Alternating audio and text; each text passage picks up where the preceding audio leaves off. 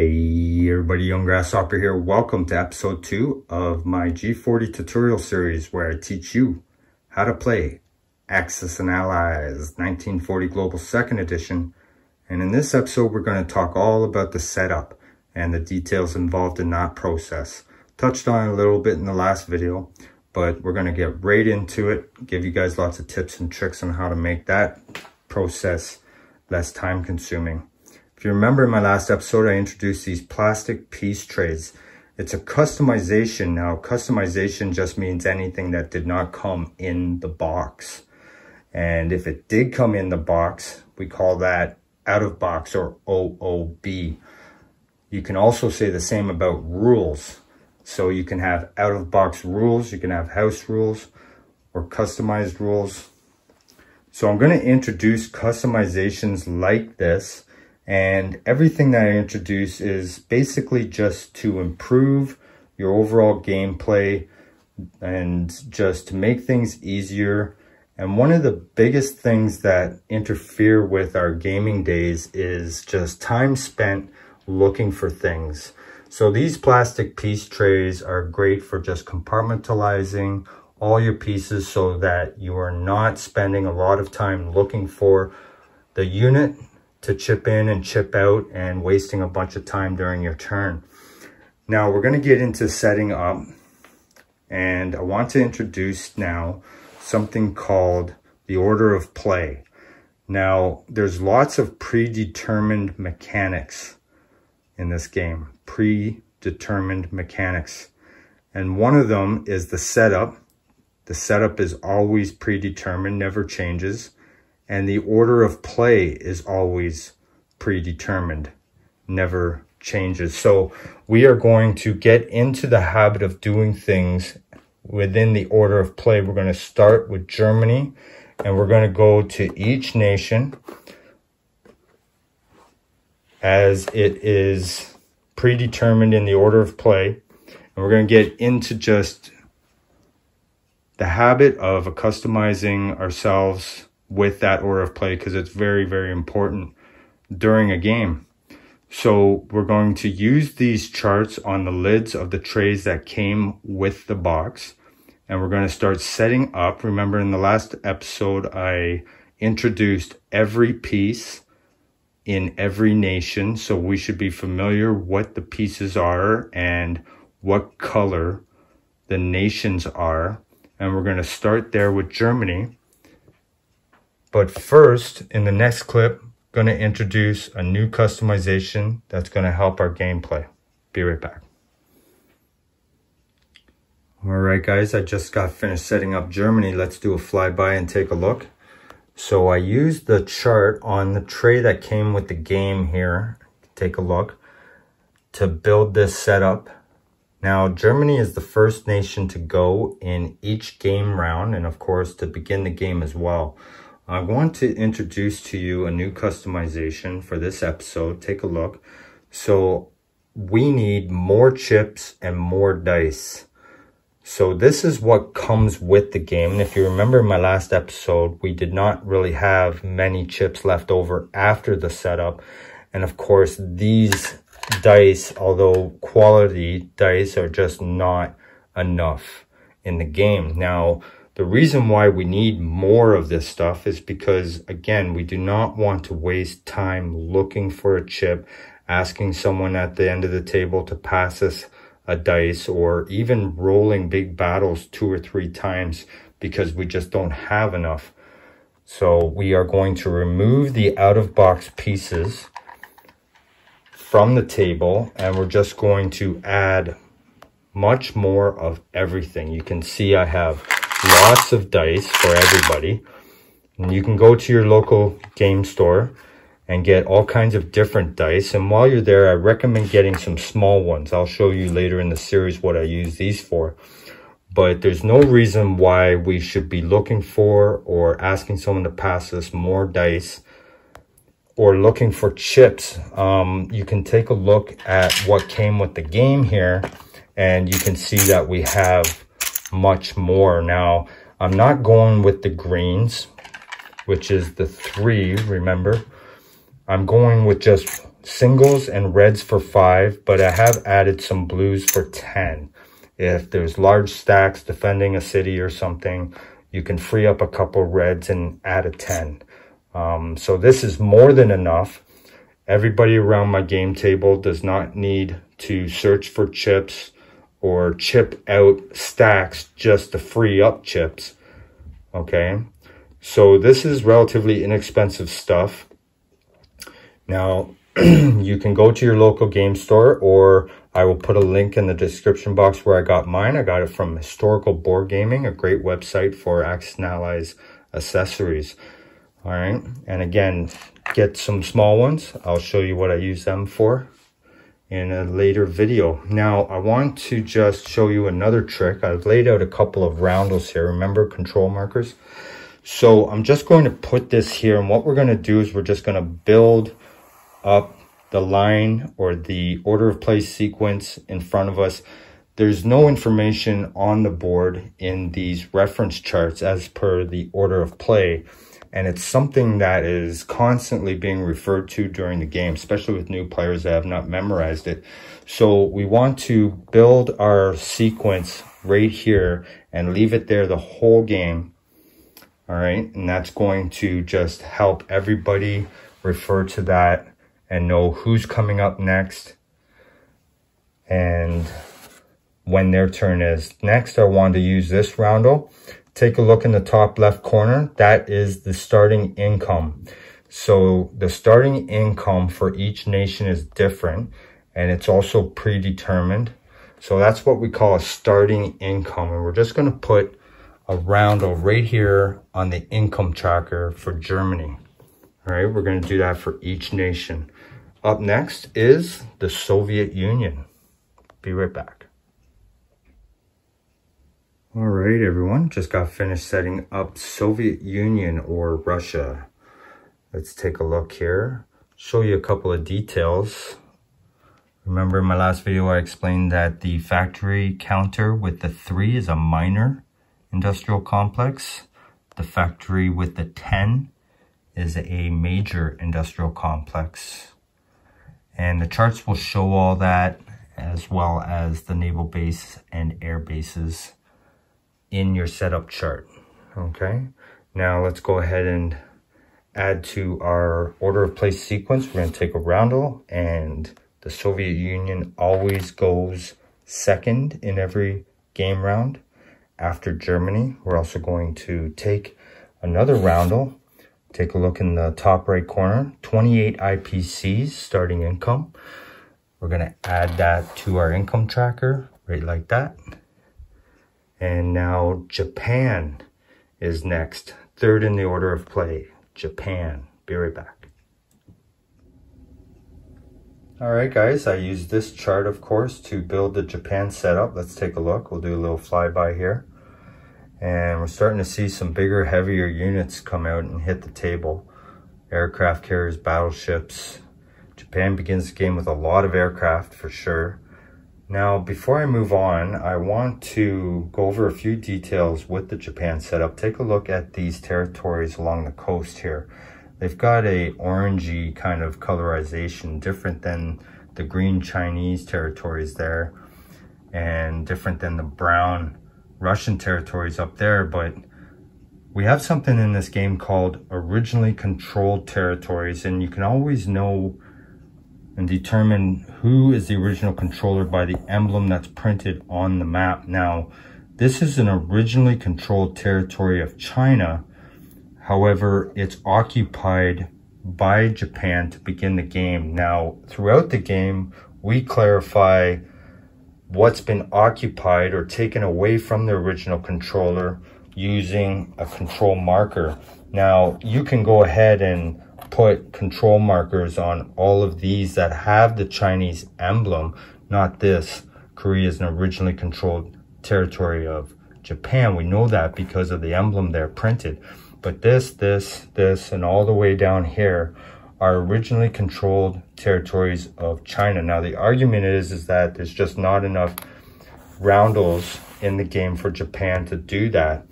But during the game, if China comes in and takes back one of their territories, I've heard people say, just put a Chinese territory marker on it. But there's already a China marker there. It's their originally controlled territory. So once one of these is regained by China, either them or an ally, you want to go ahead and take roundels and put them on the territories at that point that Japan controls, so that it's more clear, especially when some of them are being taken away. Next, we've got something called kamikaze tokens. Now, I'm going to explain kamikaze tokens in the future video. However, there's 6, but I'll tell you now that when kamikaze tokens have an opportunity to be used, more often than not, 99% of the time, Japan player is opting to use all of their tokens. Now, the tokens are here to help remind us whether or not they've used them. However, in a game, we always know when kamikaze tokens have been used or if they've been used. Now, as part of my setup, I just like to add them to the board. Maybe some of them are upside down. But there's 6 C zones in the game, C zones, that have a kamikaze marker. And right there. So 6 tokens for 6 C zones. It's never going to change. This is going to really help just let the eye pop, know where they are, especially for new players, right? You get caught in a kamikaze zone unaware. So 6 tokens in the game. You can spread them out like this as part of your setup. It's just an option, something I like to do, just make them pop out. You can see how dark the convoy symbols are. I mentioned that in the last video as well. But that's something that you can do. It's a little trick. Also, too, you can see that I'm just spreading out some chips. If you're setting up the game alone, you can spread out some chips here so you're not reaching for the same spot all the time. I like to use Mongolia and Saudi Arabia. So let's go ahead and put a Japanese roundel in our turn sequence, our order of play, that is, and 26 IPCs is our starting income for Japan. We're just going to move the Russian sub and put that there, and we are done. Next up, America, or the United States. We need both of these trays. They've split them up. One came from the Europe board and one came from the Pacific board. We're going to need both this chart and this chart. We'll use France later. Be right back. All right, we have finished setting up the United States. Let's do a quick flyby. We've got some units there in the Philippines and Pearl Harbor, of course, and off San Francisco. Notice our counters, the air bases and naval bases, especially on some islands like Midway and Wake. And all the way over here, we have some American setup on the Europe board. So I'm just going to go off a little bit and just say how much it sucks that the game I love is chopped up into 2 separate theater games. Now, I've been around this game for over a decade, and I don't know anybody who plays just half this game, like just the Pacific game or just the Europe game. 99% of the players out there that own this are bringing it together to play global. It's a million times more popular than just one of the theater games, and yet it's the theater games that get the attention, and the global game, which is basically relegated to a few pages in the back of the rule book. And we have all kinds of little issues. Like, for example, we got the 2 charts, but we have to add the 35 starting IPCs that are given to them in Europe and the 17 starting income that is given to them in the Pacific. Add that up, we got 52. 52, but wait, it ends at 40 because we got 2 games here coming together to make one. We have to put this on the 12 and call it 52. That's the kind of little paper cuts that hurt when you're trying to play a game that you love.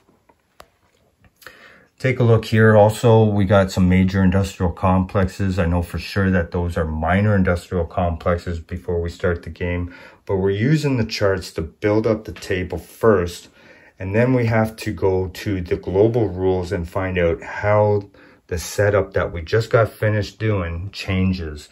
You'll see that there's no Russian units up there. They'll get added once we refer to the global rules in the back. We'll do that at the end of this episode, but let's move on. China is next. China.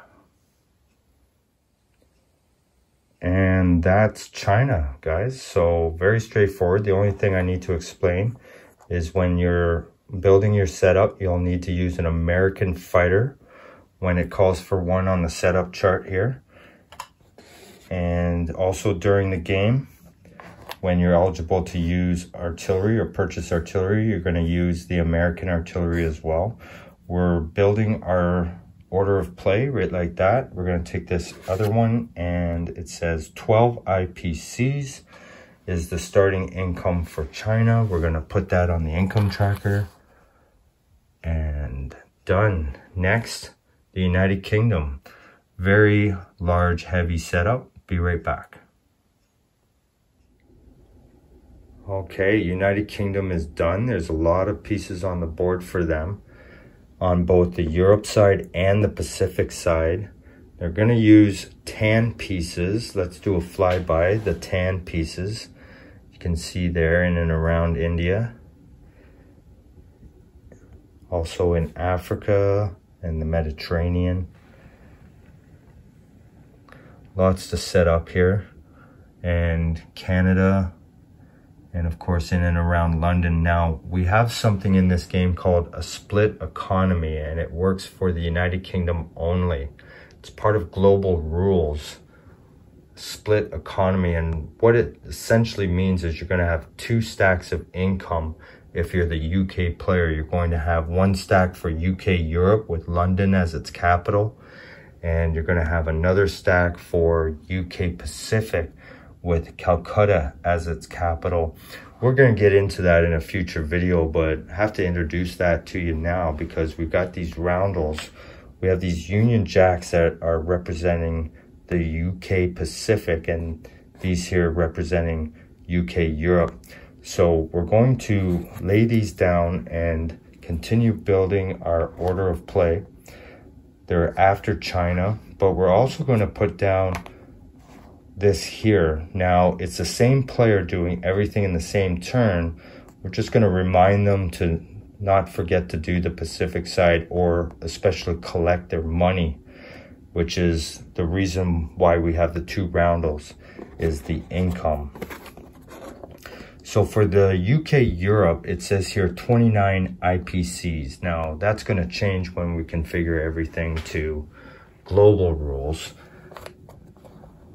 And the same thing with Russia there as well. We're going to reconfigure that. And UK Pacific, 16 IPCs is also going to change. But for now, we're just using the charts, and we'll make those changes later. So the Union Jack representing the income of the UK Pacific there, all right?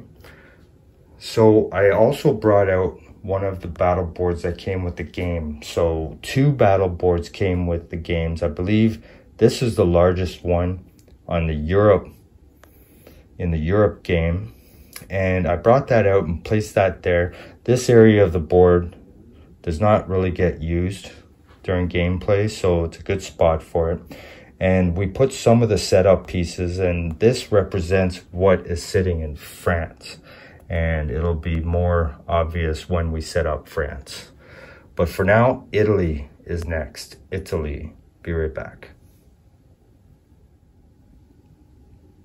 And Italy, so pretty straightforward. Everything on their chart is in and around the Mediterranean right here. Take a look though at their factories. You can see their capital is Rome, and they have a minor industrial complex, whereas northern Italy has a major industrial complex. Just make note of that. But everything really right here, a little in Africa, and some units down here. So let's add them to our order of play. They go every game round after the United Kingdom. And their starting income is 10 IPCs. So IPC stands for Industrial Production Credits or Certificates. So it's just the money usage of the game. There we go, 10 IPCs for them. Next up is Anzac or Australia. We're gonna set them up and we're almost done. All right, we have Anzac. Pretty straightforward. Most of their stuff is right here in and around Australia. There's an infantry over on Malaya. The only thing I'll say about these guys, just be careful of the ship sculpts, the cruiser, destroyer, transport. They look very similar, so you'll have to pay attention to the details of each ship there when setting up. So let's go ahead and add them to our order of play sequence. They go right after Italy. And their starting income is 10 IPCs, the same as Italy. We're gonna put it right on top there. Now, I also took the liberty of setting up France. Now, take a look at the battle board here. All of that stuff is right here in Paris. Now, just a little setup trick. You don't want to fill this up just to move it later, because remember, Germany goes first to begin every game. They're definitely going to come in and attack this. So why not just part of your setup, just fill it in. I actually got this wrong. This artillery was over here. I moved it in its proper spot. So that's all ready to go. Let's go ahead and add them to our order of play sequence. And they are the last nation to go, and our order of play sequence right there on display for everybody during the game. Very important information. Now it says 17 IPCs here. We're just going to go ahead and put 17. I know that's going to change. France right there. And that is the setup, but remember, we are playing global 1940 second edition. So we have to configure this now to play those rules. We used the boxes from the Pacific Theater game and the trays from the Europe Theater game. They don't have all the information perfect for playing global. We have to make a few changes. I'll be right back and I'll show you what those changes are. All right, everybody, we have our table set up. We use the charts that are on those lids that came with each of the games to set up the table, but we have to make a few changes because we're playing the Global Rules expansion. Now, you can look in the back there of the rule books for that. I'm going to go off my experience and just make those changes that I know need to be made. I have not set up the table using those charts in something like 13 years. So that was a little bit of a flashback for me. So I'm just going to make the changes. If I'm wrong, I'm wrong. But of course, refer to the rule books yourselves. So we have major industrial complexes for the Americans, and we need to change those to minor industrial complexes. And there's another one over here in San Francisco. So we're just going to put these back and put a minor industrial complex there as per global rules. Next thing we're going to do is we're going to add some Russians to the Pacific side. Russia is mostly a European nation, so the Europe board had most of that, but the setup here for global rules requires some infantry. And I believe that's 2 AA guns right there. If I'm wrong, I'm wrong. And also we have to change Egypt, Anzac soldier. We're gonna put that guy right there, and so it's gonna be reduced to 1 UK soldier and 2 Anzac soldiers. That's how that is. Now these incomes are a little bit wonky. This should be 19. This should be 17. This should be 28. This should be 37. So Russia 37, UK 28, that's right, 19. That looks good. So I believe that's it. Now, those income changes come for various different reasons. When you're playing the global rules, East India now belongs to the Calcutta money, whereas Western Canada belongs now to the London money.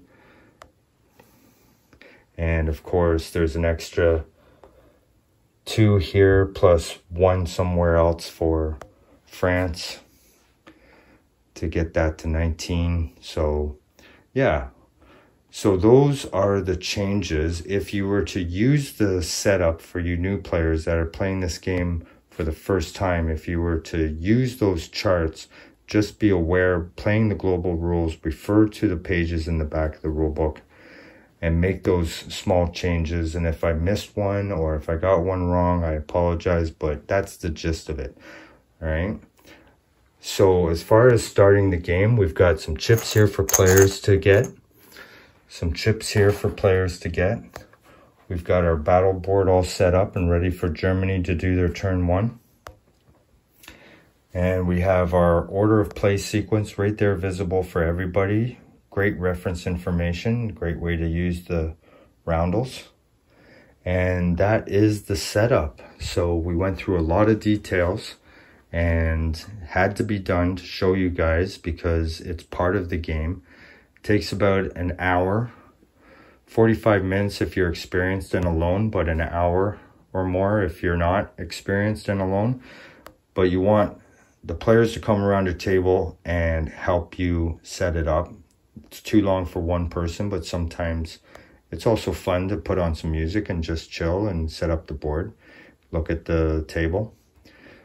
But also one last thing, in the rules, it explains player assignments. If you have 3 players, 4 players, 5 players, how to divide players amongst all the nations, all right? And of course, you have one side playing the Axis, one side playing the Allies, but if you get up to 4 or 5 players, rulebook wants to tell you how to divide up those players. It's not a hard rule. It's more like a suggestion, in my opinion. It's not a very good suggestion. You want to split the players up based on skill, experience. You're not going to give the newest player Germany to do. It's the most difficult to play out of all of them. It's one of the most fun. But Japan's also a difficult one for a new player. You just want to use your common sense, and if everybody kind of wants to play the same nation, you could put your roundels in a hat and draw from a hat.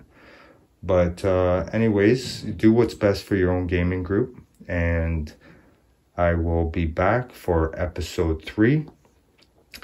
That was episode 2 of my G40 tutorial series. We introduced a customization, more chips, and more dice. You're definitely going to need them. The out-of-box materials is not enough to play a fluid game without wasting a lot of time looking for things. All right, thanks guys. Cheers. May all your rolls be ones, and see you in the next vid.